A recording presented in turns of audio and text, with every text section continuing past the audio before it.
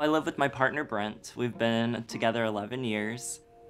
Branson, people, they show that they're not fully accepting of it in their body language or, you know, their glances over at us. Certain theaters in town will not hire gay people. If they find out you're gay, I think you would be let go.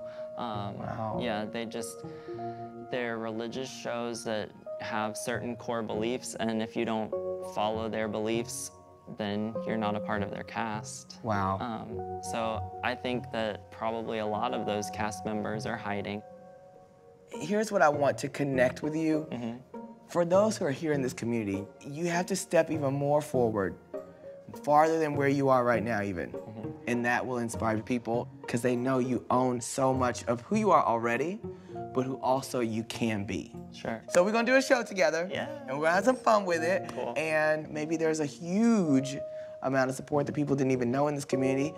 And even if there ain't nobody, at least there'll be the two of us. Right, we'll okay? have fun. Exactly. It's hard to have to suppress who you are to do your job. That's not fair.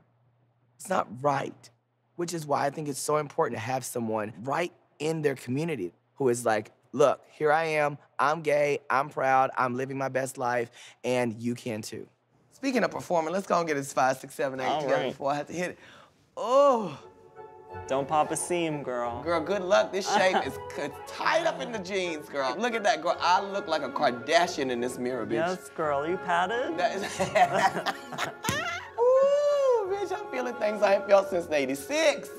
You're probably Well, how far down are you going? I mean, you can go like all the way down if you want. Well, you can. If I go down, girl, then you know I do the death drop. Oh, She yes. lands like this. Now that I can do. Ooh, that's lovely. You're gonna have to teach me that.